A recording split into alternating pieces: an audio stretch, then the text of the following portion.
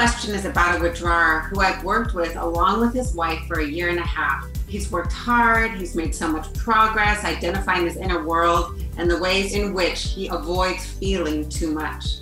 Still, there's a feeling that he is working on behalf of his marriage and because his wife needs this from him. I'm having trouble getting to a level in which he feels there's really the same need in him, that he has something to gain from this. How do I get over this hump? That's a really good question and not an uncommon experience because, of course, the withdrawer's coping strategy is all about avoidance and staying distant from his own fear and vulnerability. So I would say that this person is distant from his own inner experience. That is not unusual at the start of EFT. I will leverage that a withdrawer is more likely to extend themselves on behalf of their relationship than on their own behalf. Because remember, a view of self for withdrawers is positive. It's really like, I'm okay.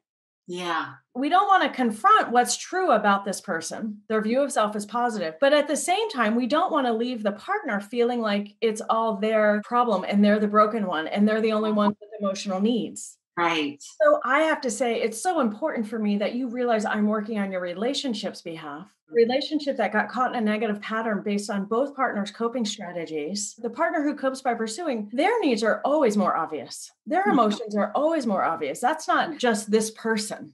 Mm-hmm. The one who copes by avoiding, their attachment needs, fears, and longings are always so subtle, super not obvious. That's not about this person. That's just what the science tells us. That's human coping. That's human behavior. So it's not a personal thing. But if I don't work evenly and equally and balanced on behalf of your relationship, which means I have to work with each of your inner worlds, I'm not doing your relationship service. And I would actually be working against one of my primary goals, which is to have one partner not feel like they're the cause of the distress, or they're just too needy, or they're too emotional. I couldn't live with myself with that. So I'm saying all of this to the client. Oh, wow. Okay. We have to get aligned and get on the same page. So then I might turn to this withdrawer and say, how will it be that I need data from your inner world? I need to come closer to your inner world, maybe closer than you've ever been to your own inner world for the benefit of your relationship.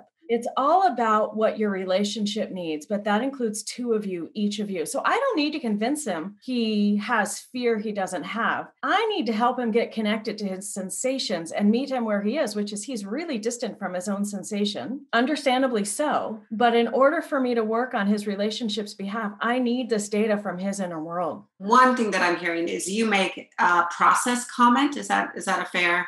A long-winded process comment even, yes. Okay, a process comment.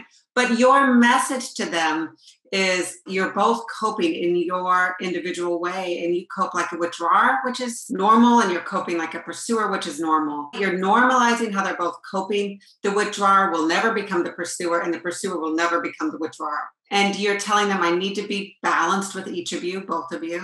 And withdrawer, I need to help you touch your fears and longings. The stuff that makes you human. The stuff that makes you human. We need to get into the room. We need to bring into the room. How will that be for you? That I need to go closer to your inner world, the stuff that makes you human, on my way to helping you two feel better connected. Mm-hmm. I don't have another way of working. Maybe that is just my limitation. No. I don't think it's your limitation. Well, I'm just thinking too about the beginning of this question, which is I've worked with them for a year and a half. This withdrawer loves his wife to have his inner world peered into and explored weekly, bi-weekly for a year and a half. Like there's a lot there inside of him to be compelled to go to therapy for that long, trust that and help him to make contact with it. And maybe the middle ground here in terms of a potential outcome for this kind of withdrawer is to be able to state, I know I have humanness inside of me. I know I have those feelings because I'm human and I'm breathing. I also stay far from them, but I want you to know, partner, that I don't see our distress as your problem or you're the broken one. So maybe that's a start, a middle ground of I am where I am, which is fair. He deserves respect for where he is. And as we help him work towards the relational goals, I can't just begin to believe or work in a way that leaves him believing or his partner believing that it's their problem. Yeah, that's a lovely message from a withdrawer to a pursuer. Right. Yeah. Yeah, For great. more hot tips on emotionally focused therapy, go to theeftcafe.com and sign up for our newsletter where you will receive short little clips like the one you just watched.